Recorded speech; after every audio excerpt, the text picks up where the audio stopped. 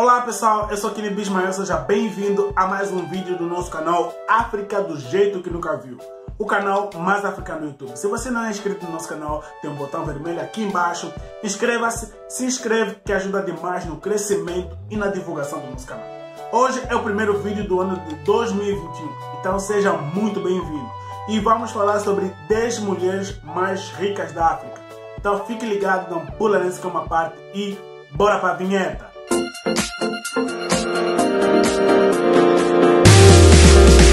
E a 10ª mulher mais rica do continente africano é Irene Charnley. Charnley deixou a sua marca pela primeira vez na comunidade empresarial africana como negociadora da União Nacional dos Mineiros da África do Sul, onde passou 13 anos coordenando várias divisões de operações sindicais. Ela se tornou a diretora executiva da MTN Group, que é a maior empresa de telecomunicações da África. Sob sua liderança, vários países africanos como o do Oriente Médio foram conectados à rede MTN. Charnley foi a fundadora do Consórcio Nacional de Empoderamento, composto por 50% de proprietários de empresas negras e 50% de trabalhadores negros africanos.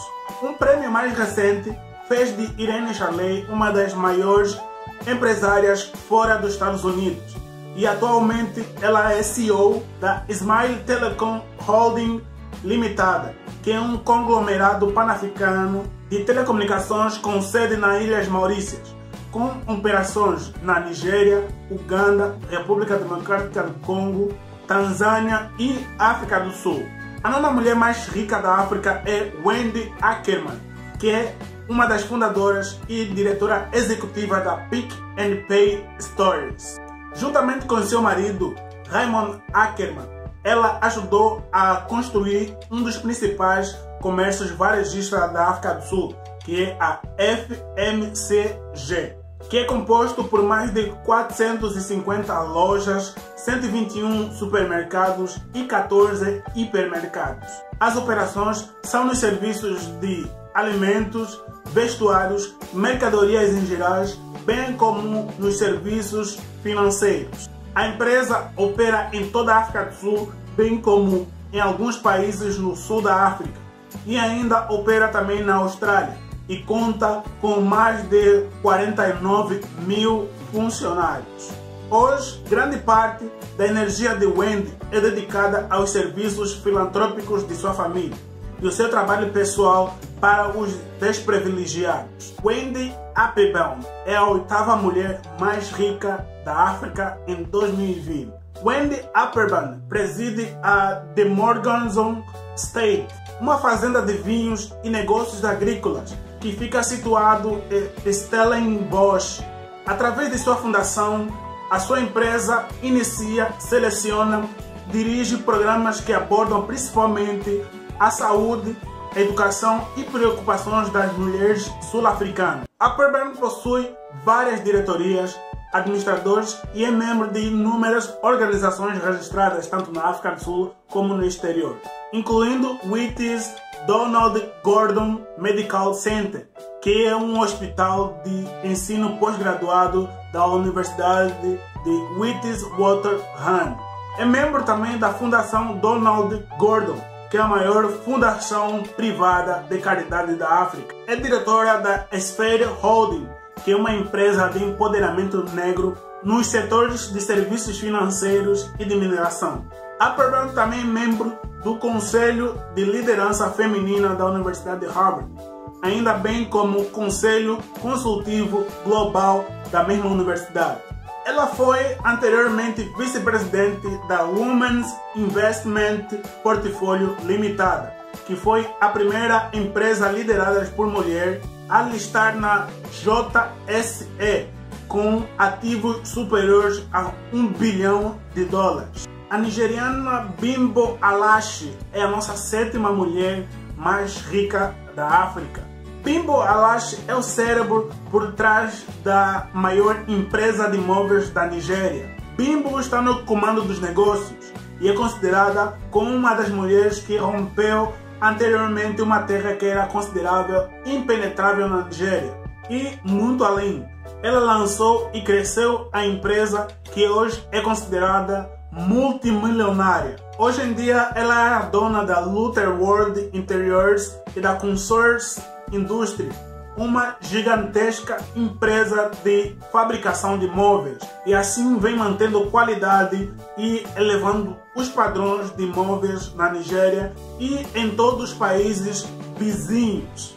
Em sexto lugar está a nigeriana Fifi Ekanem Ejundo. Fifi Ejundo é CEO da Building Support System e o principal parceiro de grupos das empresas Starcrest.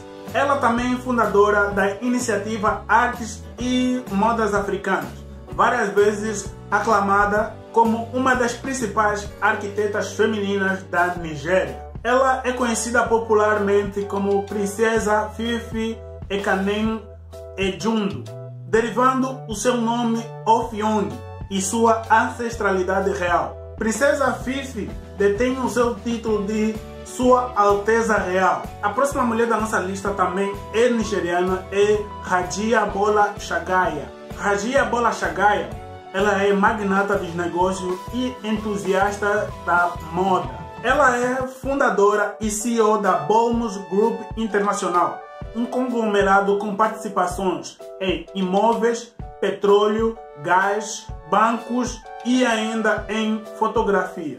Bola Shagaya é uma das maiores empreendedoras de sucesso na Nigéria, como em toda a África. Em reconhecimento às suas virtudes notáveis e imensas contribuições ao crescimento econômico, premiada 2 vezes pelo governo nigeriano. Chegamos à quarta mulher mais rica da África, que é a doutora Irene Charnley. É fundadora e diretora executiva da DDNS Security Operation e é também membro presidente da Mesa de Mulheres da ZNCC. Ela fundou a empresa Seco Rico para revolucionar a indústria que era dominada por homens no Zimbábue. Ela foi nomeada uma das mulheres mais bem-sucedidas da África, nomeada pela Forbes. Também fundou a Zivinkomborero Farms, uma empresa agrícola envolvida em uma variedade de atividades agrícolas, e atualmente emprega 17 funcionários permanentes e 12 temporários. Em agosto de 2018, a doutora Irene Charnley foi nomeada uma das 10 melhores CEOs da África. A terceira mulher mais rica da África é Gina Kenyatta. Gina Kenyatta é popularmente conhecida como Mamã Gina. Ela é viúva do primeiro presidente do Quênia, que é o Jomo Kenyatta, e mãe do atual presidente do Quênia, Uhuru Kenyatta. A Mamã Gina é paga por ser a ex-esposa do fundador da República, o Jomo Kenyatta, que faleceu em agosto de 1978. Quando ainda o Uhuru Kenyatta era um simples estudante astuto na escola de Santa Mary, que fica em Nairobi, no Quênia. O Tesouro Nacional do Quênia, ele diz que o salário da Mamã Gina é previsto em lei e recebe provavelmente 40% do atual salário do presidente da República. Gina Kenyatta está quase aos seus 80 anos. E ela começou a receber esse salário antes mesmo que o seu filho se tornasse presidente. Ela é a única mulher dessa lista que não trabalha, que não tem um trabalho oficial, pois ela recebe esse valor totalmente do governo. E assim facilmente se torna a mulher mais rica do Quênia e a multimilionária entre as africanas. A segunda mulher mais rica da África é Folorujo Alakija. Ela é uma empresária bilionária nigeriana.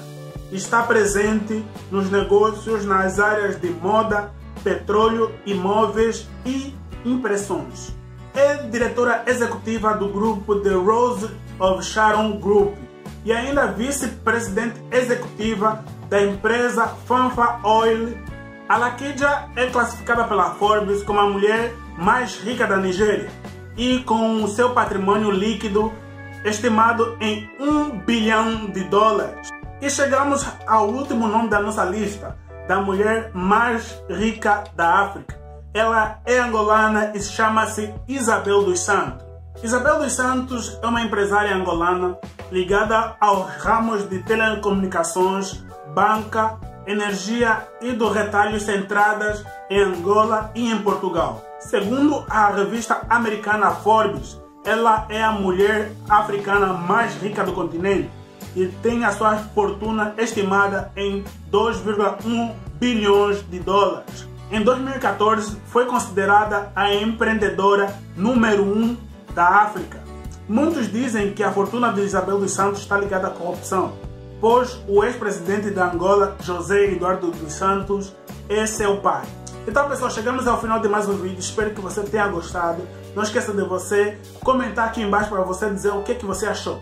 A gente está pensando em fazer um vídeo de resposta a todas as perguntas que vocês fazem. Então capricha aqui nas perguntas que a gente terá o maior prazer e a honra de responder elas. Também não esqueça de você se inscrever no nosso canal nesse botão vermelho aqui embaixo e acompanhar a gente nas redes sociais que se encontram aqui em cima. Visita também o nosso site, que é o primeiro link da descrição desse vídeo. Mais uma vez, muito obrigado, até mais, valeu!